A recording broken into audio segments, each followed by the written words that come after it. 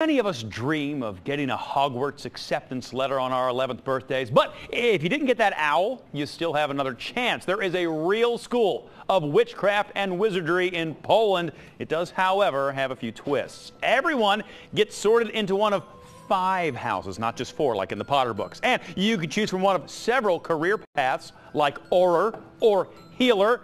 In case you're still not convinced, there's a real castle with real house flags, real people walking around with robes and wands, real people on broomsticks, playing what we can only assume is Quidditch or some form thereof. The program takes 4 days to complete and costs $345. That's it? So other than getting to Poland, that's not bad, all right? About 200 people went to the session last month, and then next session, by the way, is coming up in April.